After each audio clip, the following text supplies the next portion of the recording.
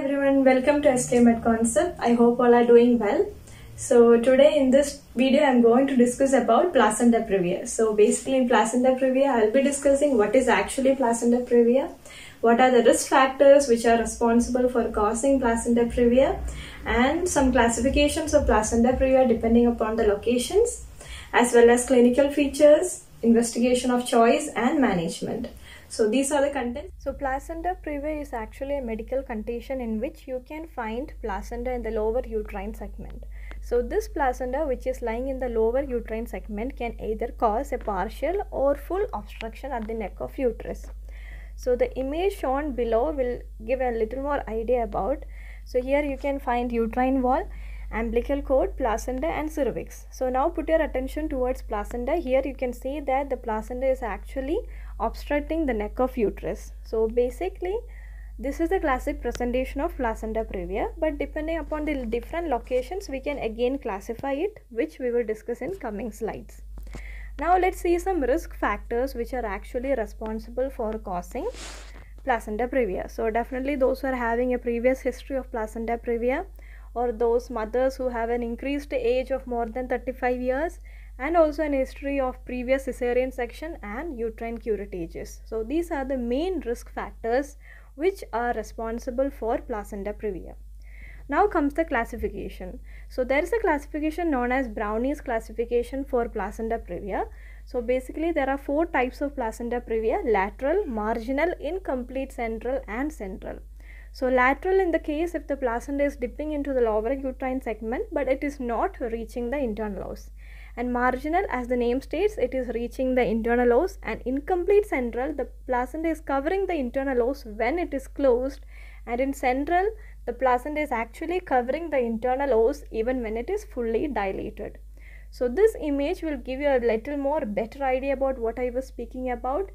So in figure 1, this is a normal presentation in which you can find the placenta is properly placed, and in low lying placenta you can see that the placenta and the internal os there is only a less than 2 cm distance, and in marginal one you can see that it is very close to internal os, and partial and then finally complete placenta previa in which placenta is actually fully obstructing the internal os.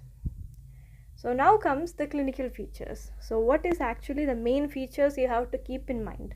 So the classical presentation of placenta previa is definitely painless antepartum hemorrhage.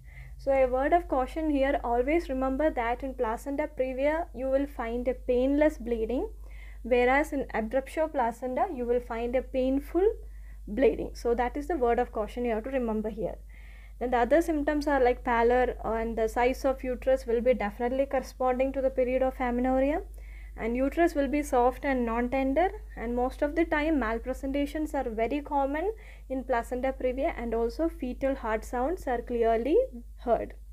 So again remember here that whenever you find a distress of fetal heart rate, that is the most common presentation in case of abruptio placenta. So in placenta previa the fetal heart sounds are usually heard very clearly. So that is also a word of caution you have to remember. Now comes the Stalworthy sign. So what is Stalworthy sign? Basically there is a slowing of heart rate when you press the head down into the pelvis, and when you relieve the pressure there is a prompt recovery of this heart rate. So this is known as Stalworthy sign, and this sign is very much suggestive for posterior placenta previa. So always keep in mind. Now comes a word of caution which I have to say it again and again: never perform a per-vaginal examination in case of placenta previa. So why I say this? Because we know that placenta is actually lying to the internal os, right? And when you perform in per-vaginal examination, you will be taking your hand beyond the internal os. So there is more chance that you will hit into the placenta and you can cause very bad bleeding. So always remember, never perform per vaginal examination in case of placenta previa. This is a word of caution you have to always keep in mind. And if you are performing per vaginal examination, be ready with all the setup to do cesarean section. Now comes what is the investigation of choice. So definitely in placenta previa the investigation of choice is going to be transvaginal sonography. So now you'll be thinking, if we cannot do per vaginal examination, how are we supposed to do transvaginal sonography? Definitely in transvaginal sonography, always keep in mind that the probe of transvaginal sonography is not taken beyond the internal os. They will be kept very close to the target area without touching the cervix, okay? And then by using higher frequencies, we can get a very good resolution of the situation. So always keep in mind, we are inserting it within vagina without touching the cervix. That is why transvaginal sonography is very much better and suggested than per vaginal examination. So that's all about the investigation of choice. Now coming into the management options, always remember there are two types of management options you can opt for. The first one is expectant management, which is also known as McAfee regime.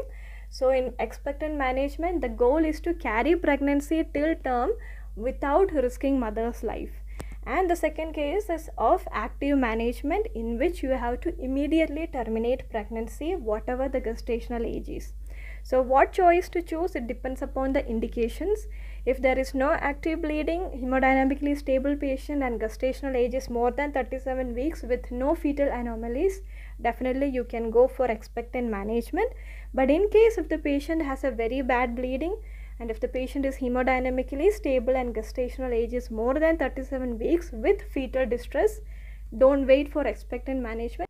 Okay, so now it's time to revise. So let's summarize all the topics which we have learned so far. So placenta previa, as you know, now you are aware that it is actually the presence of placenta in the lower uterine segment, thereby causing partial or complete obstruction. Then we checked upon the risk factors, and we saw that multiparity, maternal age of more than 35 years, all these are the risk factors. Then we discussed about the classification, and we learned 4 different types of classification as per the location of placenta. Then we came across the clinical features, and there we saw that the painless antepartum hemorrhage is really the main point you have to remember regarding placenta previa, and then the rest 5 points. And after that, the word of caution was never perform per vaginal examination in placenta previa. And we learned that the investigation of choice is transvaginal sonography. And then when it comes to management, always keep in mind we have 2 options in front of us. Either we can go for an expectant management if the patient is hemodynamically stable and there is no active bleeding, or we can immediately terminate the pregnancy irrespective of the gestational age if the patient has a present active bleeding, and also if the patient is hemodynamically unstable with the gestational age, of irrespective of any age, and also if there is fetal distress.